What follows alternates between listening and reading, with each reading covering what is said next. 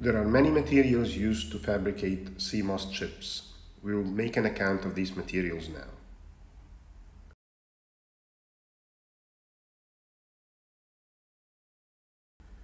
So if we take a look at a cross-section of a Cmos chip, and this is an extremely simplified cross-section, we will see that there are several different materials that we use. First of all, there's silicon. And silicon forms the substrate or the body of all the transistors that we make. So we have here a p-type silicon body. So this is p-type silicon. This is used to make the bodies of all the NMOS transistors. We also need N+ silicon, which is used to make the drains and sources of NMOS transistors. And we use P+ to create contacts to metal wires, which are used to contact the body of NMOS transistors to ground. So we know that the drains and sources of NMOS transistors form p-n junctions with the body, and these p-n junctions in correct operation need to be reverse biased. And so to do this, we have to connect the bodies to ground. Any connection is going to be made using metal wires. So if you imagine that you have an NMOS transistor and it has a body terminal, we are going to use a metal wire to connect this body to ground. The body is p-type. If we form a metal to p-type contact, this contact will be a Schottky diode. It will be rectifying and will not be ohmic. It will not be correct in both directions. To guarantee that we have an ohmic contact in both directions, we have to contact the metal to heavily doped silicon. And so we use an area of P+ in order to contact the body of the NMOSes, which is in this case the substrate. Then if we go up, we have silicon dioxide. Silicon dioxide, first of all, forms the oxide of the metal oxide semiconductor capacitors of the MOSFETs. It is also used to isolate transistors from each other. And it also provides mechanical support for all the upper layers of materials, for all the wires. It holds everything together. So we have silicon dioxide. Then we have the MOSFET gates, which, if we're going to think about it in simplistic terms, is going to be metal. And some MOSFETs have metal gates. This is true. And if we can make metal gates, that would be good, because metal has good conductivity. However, in most processes, the MOSFET gate is actually made of silicon, particularly polysilicon. So this is usually heavily doped silicon rather than metal. That doesn't mean that metals are not used. Metals are used, and here we are showing metals being used in a single layer.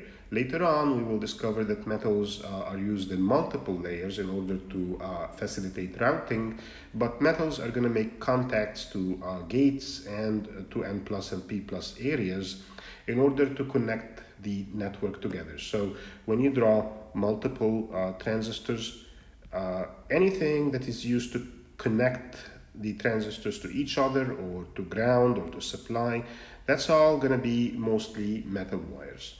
So we also use metals. Now, if we are going to make PMOS transistors as well as NMOS transistors, which is always going to be the case in a CMOS process, then we also need an area where we can create the PMOS transistors. PMOS transistors have an N-type body, and here we are using a P-type substrate in the wafer. So we have to create an area where there is lightly doped N-type silicon, and this is called a well. So when we have a process in which the NMOSes are created in the bulk, in the substrate of the wafer, and the PMOSes are created in a tub or well of N-type, we call this a single well process. So we have an N-well in this case. Within the well, we can create areas of P+, and these will be the source and the drain of the PMOS. We will create a silicon gate to complete the MOSFET. We will also have an area of N+, which is used to contact the well to connect it to VDD. So there will also be metal wires which are used to connect the rest of the circuit to each other. So it's pretty similar to the NMOS transistors, except that everything is created within the N well. So if you go and look at an account of the materials that we have used so far, we have intrinsic silicon, which we actually don't use. So we don't ever use undoped silicon because the conductivity of undoped silicon is really low. So there's no advantage, there's no real advantage to using it. We also use N-type silicon, which is like lightly doped N-type silicon. This is used to make the N-well, which forms the bodies of the Cmos transistors. We use lightly doped P-type silicon, which is the substrate of the wafer. It's the body of the wafer, and it's also sometimes used to make wells in two well processes in which the NMOSs are also created within wells. Then we have N+, which is heavily doped N-type silicon. It's used to make sources and drains of NMOS transistors, as well as well contacts for PMOS transistors. We have P+, which is used to make sources and drains for PMOS transistors, and the substrate contact for NMOS transistors. We also use metals, and metals are used to make wires. The metal of choice classically in historical ICs was aluminum, because aluminum has good properties in terms of patterning. So it's easy to form a pattern which fits with the wire mask. We will see why, but in short, it's because aluminum can be dry etched. Now it's mostly copper. So the reason we use copper is because it has a higher conductivity than aluminum. Higher conductivity will translate into lower wire resistance, which translates into lower wire delay, which is really important. However, patterning copper wires is a little bit more challenging than patterning aluminum wires.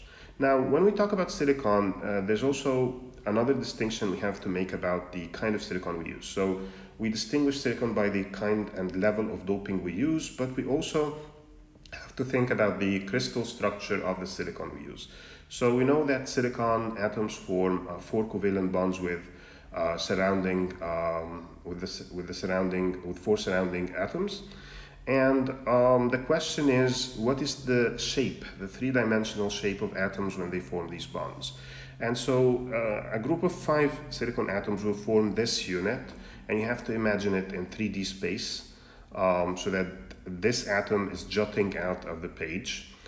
The question is, when we have other silicon atoms connected, how is the crystal structure going to continue? So if there are atoms connected to this one, how are they going to continue? And we have 2 options about this. Either they're going to continue in a regular fashion so that the orientation of all the units is the same, in which case we call this crystalline silicon. Or they're going to continue in random directions, in which case we call it amorphous silicon. So whether silicon is amorphous or crystalline depends on the crystal structure of the atoms as they arrange next to each other. Crystalline silicon is way superior to amorphous silicon in terms of its mechanical and especially its electrical properties. So we always prefer to work with crystalline silicon. In fact, amorphous silicon is not a material that we will use in semiconductors ever. It has some uses in, like, for example, photovoltaic cells, but not in semiconductors. Now, it's important to point out that there are degrees of crystallization in silicon. So we don't have to be on one extreme or the other. It doesn't have to be completely amorphous or a completely crystallized silicon. So if we have a piece of silicon, it could either be a single crystal from beginning to end, in which case we call it monocrystalline silicon, or it could have no orientation whatsoever, in which case we call it amorphous silicon. Or it could actually be formed of several domains. Each of these domains is arranged as a crystal, but each of them is randomly oriented relative to the other. In this case, we call this polycrystalline silicon, or in general, polysilicon. And polysilicon has properties that are intermediate between single crystal silicon and amorphous silicon. Why would we ever use polysilicon? It's because we can form polysilicon at much lower temperatures than monocrystalline silicon. But in any case where conditions allow us to choose between the two, we should always choose single crystal silicon.